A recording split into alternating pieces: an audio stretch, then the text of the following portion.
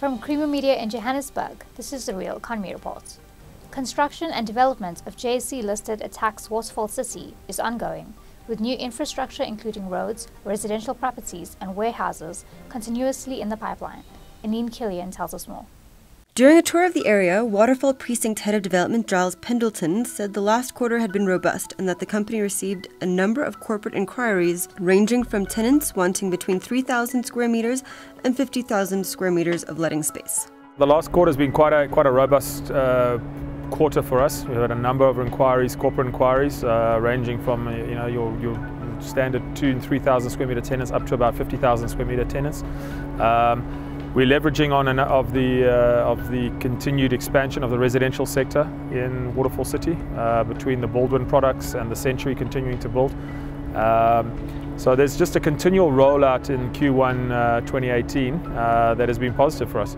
He points out that the company recently listed as a real estate investment trust, or REIT, on the JSE. He adds that the REIT conversion finalizes the company's shift in focus from providing only capital growth to a focus on total return, comprising sustainable income distributions as well as capital growth. He also adds that there are significant tax benefits to the listing and that the REIT paid distributions twice a year, which was beneficial to investors. Attacq is targeting a maiden dividend payment of 73 cents per share, payable in October for the financial year ended June 30. It's a conversion from a capital growth fund into a REIT with a high yielding distribution. I think that aligns us with the rest of the South African property sector, the large corporate players and the large funds.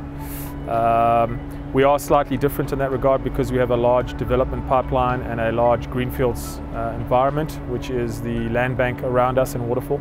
So it gives us a more focused and concentrated approach, and that I think sets Attacq apart from the other REITs.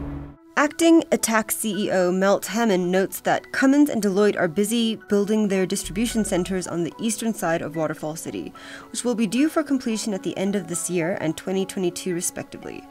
He further highlighted that, from a location point of view, Waterfall was between Johannesburg Centre and Pretoria, adding to its accessibility. If you look at Waterfall, we split Waterfall between Waterfall City, which is your commercial, hotel and residential rights, and then on the eastern side of a highway it's the Waterfall Logistics Hub, which is the industrial. Coming back to the city, we are currently busy with Deloitte's head office. What they have done, they've consolidated their two offices, the one office in Woodmead and then the one office in Pretoria, and that's also one of the selling point for Waterfall is the fact that we're in between Joburg and Pretoria. So if you want to consolidate your offices, then we are sort of in the middle of the two. Coming back to Deloitte, it's 42,000 square meters.